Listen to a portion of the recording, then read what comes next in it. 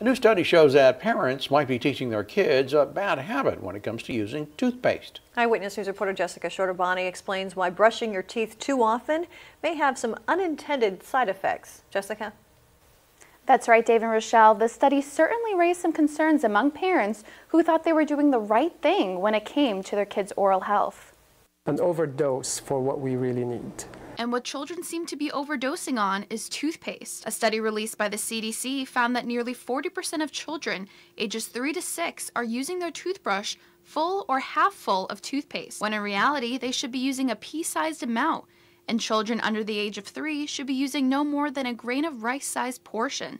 Using fluoride toothpaste in excess can lead to streaky, spotted teeth as they age, something Dr. Abdul Alice of 5-Star Dentistry has seen quite a lot of in his practice. With the fluorosis, you notice the change of color on the enamel, and you notice some spotting and some pitting on that enamel as well.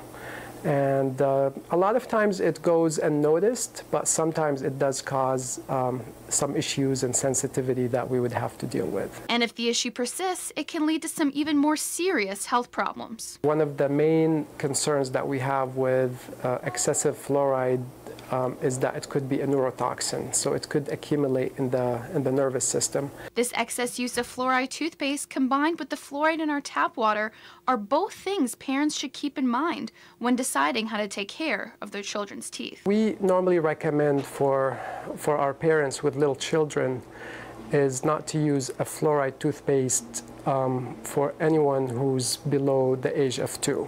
If the dental checkups are good, it's better to postpone the use of fluoride until later age. However, Dr. Alice doesn't recommend completely doing away with fluoride.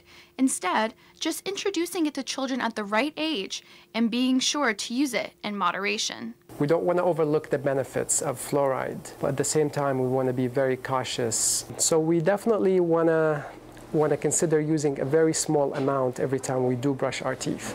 And that Dr. Alice also recommends reading the labels on your toothpaste, since a lot of them can contain harsh detergents and even pesticides, which, although they might be effective at cleaning your teeth, can backfire in the long run. He also suggests going more natural with toothpaste ingredients whenever you can. Reporting in studio, Jessica Shorter-Bonney, Eyewitness News.